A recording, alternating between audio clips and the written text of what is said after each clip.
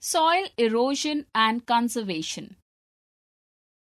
Soil can be defined as the solid material on the Earth's surface. It provides support and nutrients for plant growth, which directly supports animal life.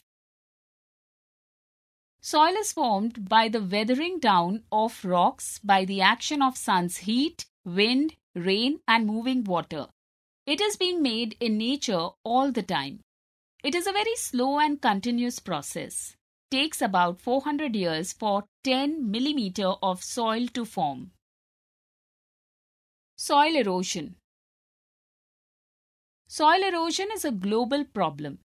The displacement of the topsoil or blowing off of the topsoil by various agents such as rain, wind, and water is called soil erosion.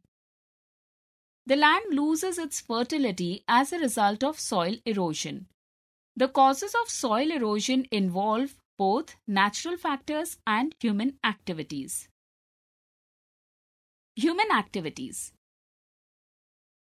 Humans play a major role in soil erosion through their use and abuse of natural resources such as deforestation, grazing, faulty farming, construction, and mining.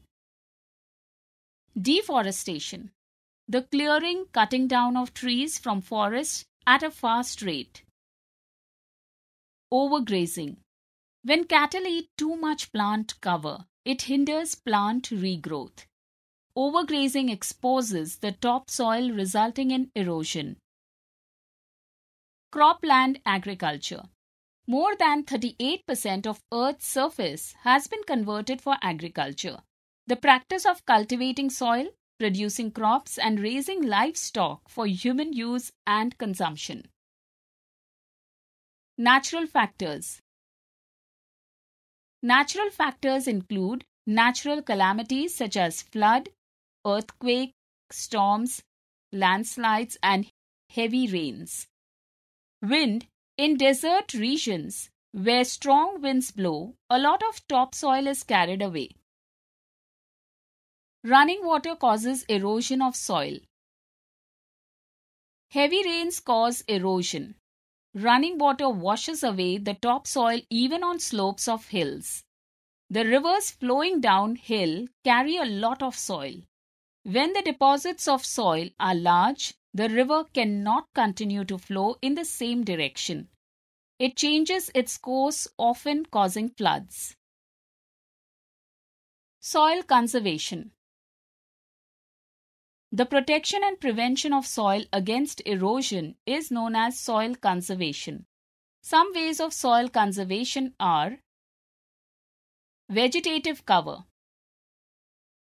The land should not be kept bare after a harvest. Grass and fodder should be grown. The roots hold the soil and prevent soil from being eroded. Afforestation.